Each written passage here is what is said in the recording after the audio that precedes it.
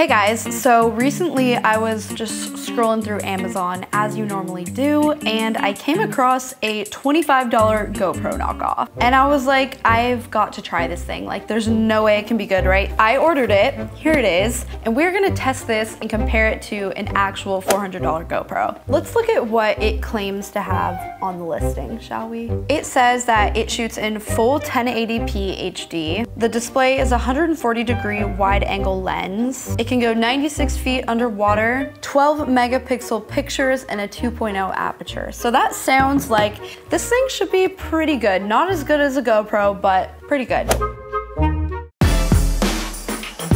So first thing I'm noticing is the actual picture here is terrible quality. I mean, if this was shot on this camera, then I don't even want it. Just in general, like, it's generic. Like, there's no brand name, like nothing. Like, the design of this is pretty bad. I could have made a better designed packaging, right? Like, this was made in Microsoft Paint. Let's open it up and take a look. So here she is.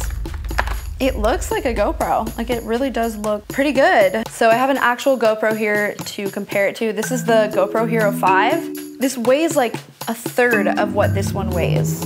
Kind of weird. The screen on this one, I doubt this is touchscreen. So here's the footage on the GoPro that I shot with this overhead shot. As you can see, pretty standard GoPro footage, looks pretty good. And here is the $25 knockoff GoPro. Yeah, it's pretty bad right off the bat. First thing I'm noticing is this is not a wide angle lens at all. And we're in pretty good lighting and it's somehow still grainy. So that's definitely a concern. Now that we have a little first impression of this thing, I'm not impressed. Let's take it out and shoot some stuff and see how it does. So I decided to take these GoPros out to Santa Monica and test them out. All right, we're out in the field.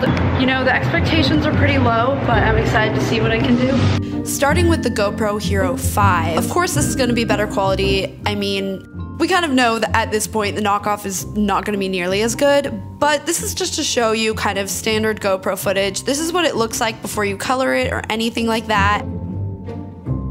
And here is the sports camera GoPro knockoff. So as we can see, it already looks choppy on the screen. It looks terrible. There were only two settings, 15 frames per second and 30 frames per second. And what you're seeing right here, it claims is 1080p, but I just don't believe that at all. It's not 1080p. It's definitely, I mean, look at this. It looks awful. This is the kind of quality you expect from like a flip phone from 2004. It's kind of a look. It's a vintage look, I guess. So we're gonna do a few tests. The first one is just getting a static shot and seeing how it looks side by side. So obviously the real GoPro is on the left, looks really good.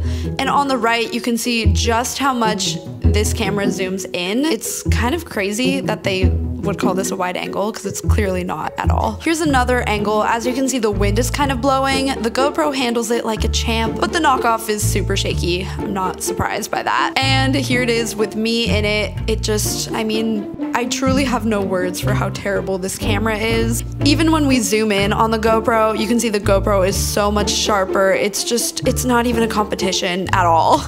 Since we're at the beach, we're gonna take these guys underwater and just test the underwater housing. I'm also curious to see what the footage looks like of this underwater. So the first one we're gonna do is the real GoPro. I just put it under the water. Obviously this shot isn't gonna look super cool, but it's a clear shot. It's exactly what I expected it to look like. Like, you can see the texture of the water, little air bubbles. But the action cam is a totally different story. So yeah, let's just put it underwater and just watch.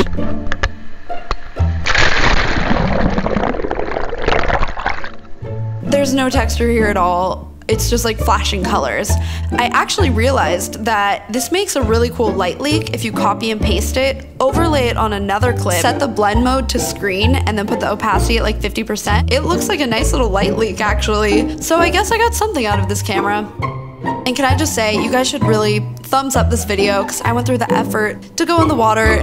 Okay, our next test, we're heading back up to the pier. Okay, we're gonna take these GoPros on the roller coaster at the Santa Monica Pier to test the stabilization. I really thought, what better way to test how stable this shot is gonna be than on a roller coaster. So let's take a look at how it turned out.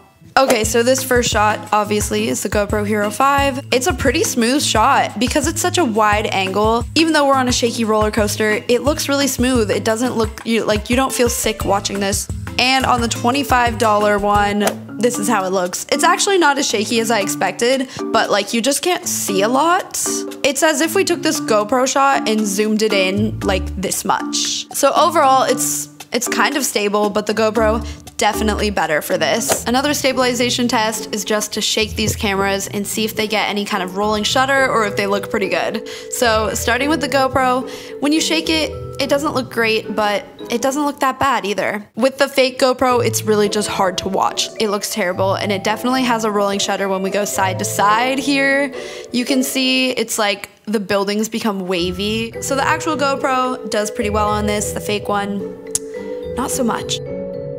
So all in all, the fake GoPro was terrible. I mean, I knew it wasn't gonna be the quality of an actual GoPro, but I didn't expect it to be this bad. The reviews on Amazon were pretty good. For example, this review claimed that the field of view was better than an iPhone 7 Plus. Let me ask you guys, do you think this is better than an iPhone 7 Plus? Because I don't. I think that this is a fake review. To sum it up, just don't buy this camera, and maybe also don't trust every Amazon review that you ever read. Hope that you guys enjoyed this video. Comment down below if there's any other cheap camera stuff I should test out, and I will see you guys in my next video. Bye!